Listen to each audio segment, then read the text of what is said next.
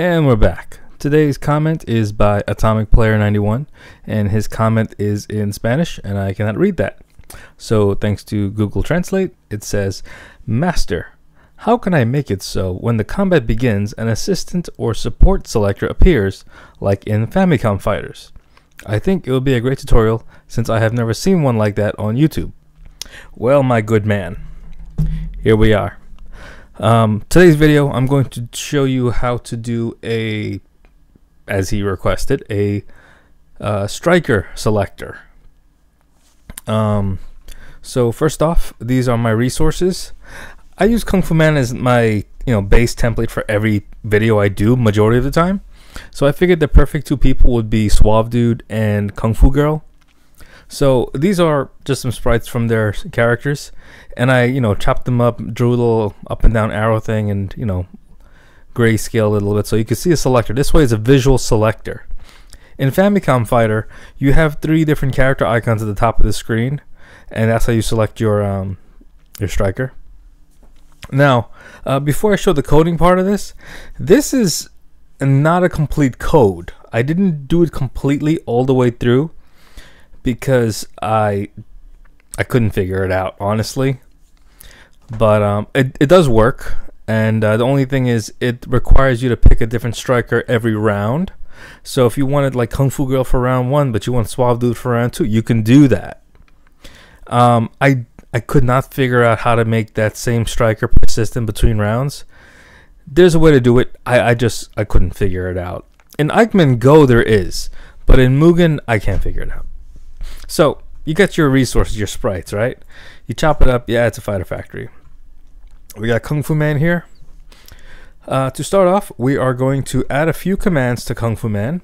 Those commands being here. I added the up, down, left, right command. And the difference from these versus these are hold commands. As long as you're holding the button, it's going to keep reading it as held down, so it'll always be active. These are single input commands, so when you touch it, it'll only add 1 and nothing more. Whereas if you touch these, it'll keep adding consistently.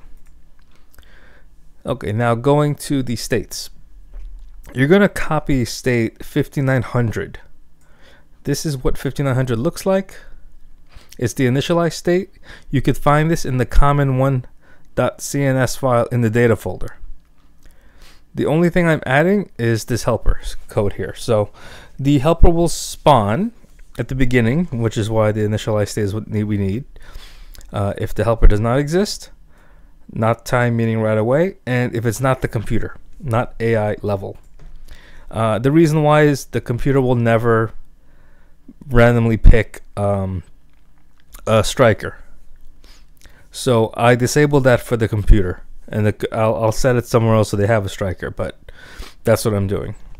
And then the only thing particularly here is because the font's only facing one way, I have this code here for facing, because if you don't put this here, the image will display reversed, kind of like, I don't have a reference, but yeah. So all this is straightforward, and I'm using post type back, so it spawns behind the player. Instead of to any particular part on the screen, it'll spawn behind him at a particular point on both sides when flipped. Okay, so now we're going to go to helper number 10,000. In helper 10,000, we have no shadow and an intro code for the assert special. This is so the game knows that this helper isn't an intro helper. So it will give it a little more time to finish doing what it's doing before it skips to the round 1 fight. I have a little sound effect here when you press up or down, and you have to use root comma command. You can also use parent, but root is the main player of the person you're playing as, so the root's the better one to use. So if you press up or down as the player, this helper is going to play this sound. And then I also have this other sound for ABCXYZ. So this is a confirmation sound. After you pick your striker, it's going to play this sound. I have a change anim code based on the variable, and then it'll change, and this is to stop a loop. So you're going to change to anim 10,010 if your animation is not already 10,010. if I don't have this line of code, the animation will play the first frame over and over and over. So if you wanted to do a full animation, you cannot. You need this code to make it work, to make the animation play properly. And same for this. I have 10 and -10. You could use 1, -1, or whatever number you feel like. I'm using this for the demonstration.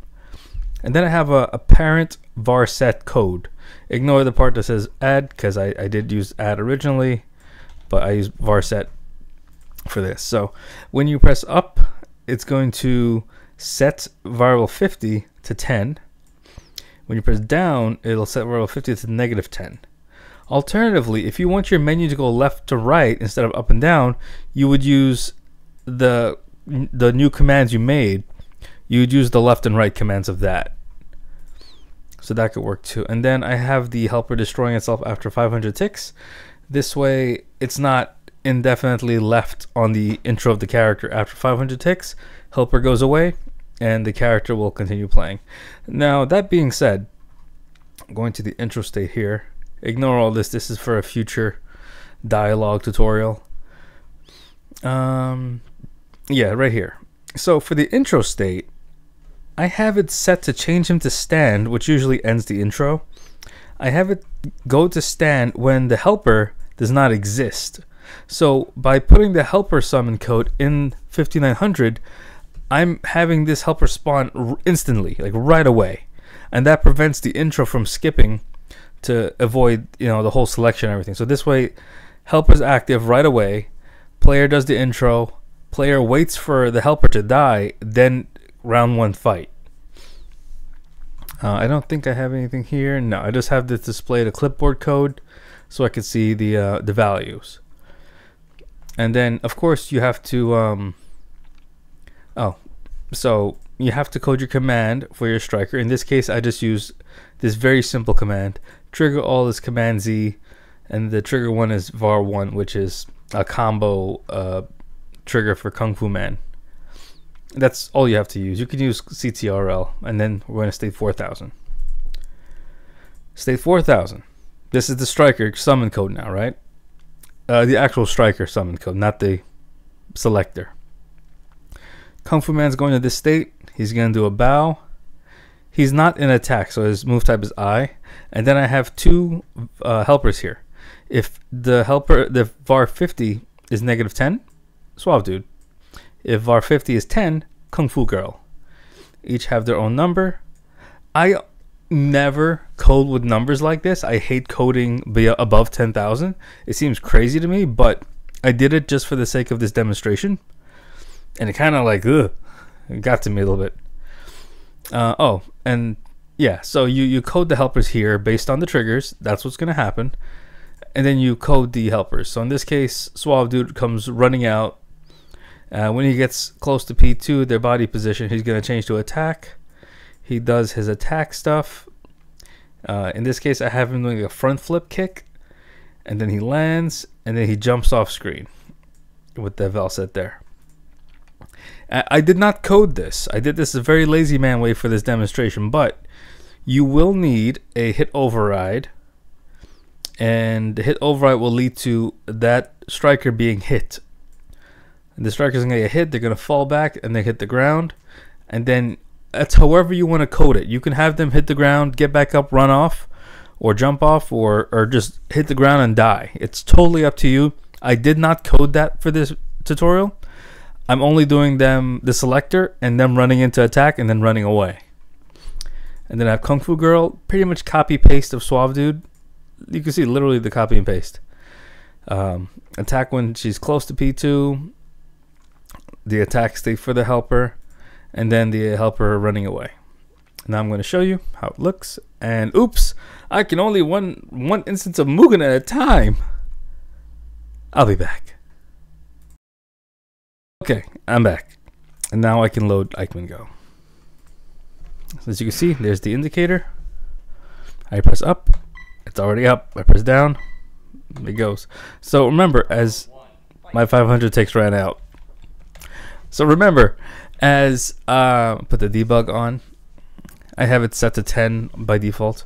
As you press up and down, the parent var set is going to change variable 50 to 10 or -10. Notice the bottom left there. And that tells it which character to pick. So now we'll go with Kung Fu Girl. You're going to hit a chime. There's no way to do it so it's a proper full indicator, because once you push a button, it skips the intro and it'll kill off anything that needs to be killed off. There are ways to preserve helpers, but it still won't play a proper effect. So it's just how it is.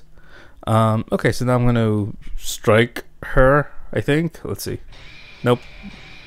Haha, you probably saw that in the other tutorial. Call it the Striker.